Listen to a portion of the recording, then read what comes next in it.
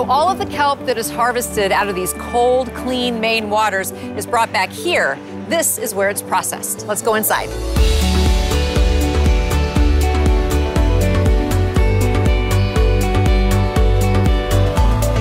So we're here in the Atlantic Sea Farms processing facility in our snazzy blue outfits.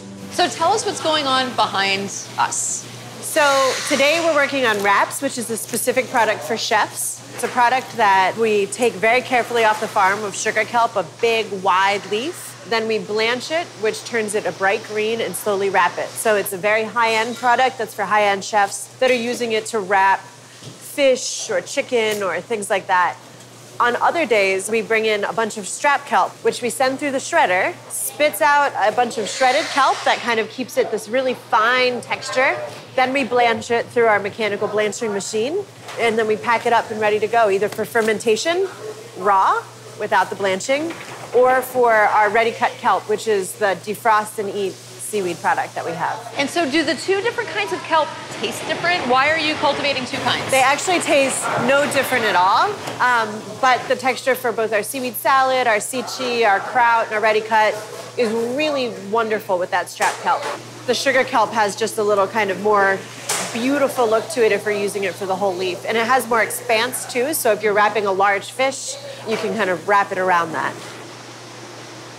And so what they're doing is they're taking the stem. What is the stem called? The stem is called the stipe, which has this hollow area in the middle. And I had a chance to taste some of this. It's just super crunchy. It's super crunchy. It's delicious. And maybe I'll grab one for you here. Okay.